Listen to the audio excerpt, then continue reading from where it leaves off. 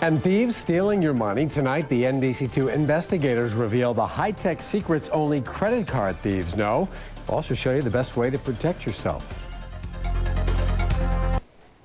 It fits inside the palm of your hand, and with one swipe, it can wipe out your bank account. Tonight, an NBC2 investigation uncovers the real scam behind skimming. It is a growing crime in Southwest Florida, and the tool that makes it possible is legal and readily available. Tonight, NBC2 investigator Paul Legrone exposes how skimmers are sold and marketed for the sole purpose of ripping you off. Paul? Skimming crimes are popping up more and more across Southwest Florida, and the hotbed of activity seems to be in Collier County. 2 major busts there in the past 2 months. Tonight, we discover why skimming is so easy, why the state is virtually powerless against stopping it, and why what you exactly will see when your card is skimmed. When you're dining out, chances are you're not cashing out. More people are now either charging their meals or paying with a debit card. But your next swipe could be your last. All you have to do is just pass it through.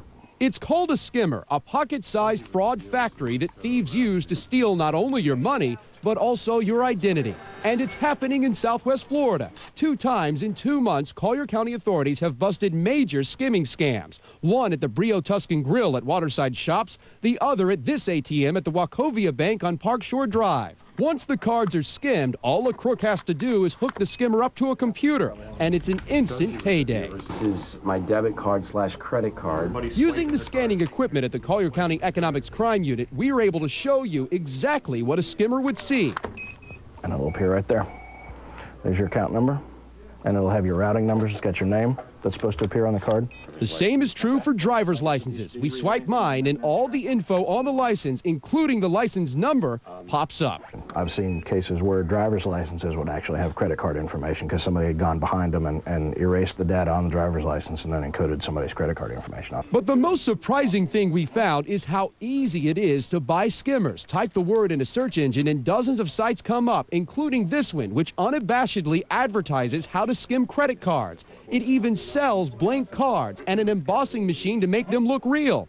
Other sites sell skimmers ranging from $300 to over $600. We found the exact skimmer used in the Collier County restaurant scam and a new coin-size skimmer. Too small for anyone at a restaurant to notice. The fact that they're available and people can convert them for illegitimate purposes is what's frustrating. Frustrating, but not illegal. We told State Senator Bert Saunders what we found. He says the state can't do anything about it. Whether we can prohibit someone from obtaining those types of piece of equipment is very doubtful. When you start talking about the internet and stopping these folks, this could be an entity that is in South America. And how do you regulate that entity here in Florida? You cannot. But what you can do is know this. There aren't any alarm bells that go off and say your card is being skimmed. Carole Peck owns a financial advising firm in Bonita Springs. She has the inside scoop on everything from complicated scams. The customer leaves first, and then the identity thief. To cruder versions of skimming. And it's a trapping device that is actually inserted inside of an ATM. Peck says the best way to protect yourself is go online and check your account daily. Your credit can be stolen at an ATM, it can be stolen online, it can be stolen anytime you make a purchase. And waiting until you get your bank statement gives a skimmer plenty of time to swipe your bank account clean.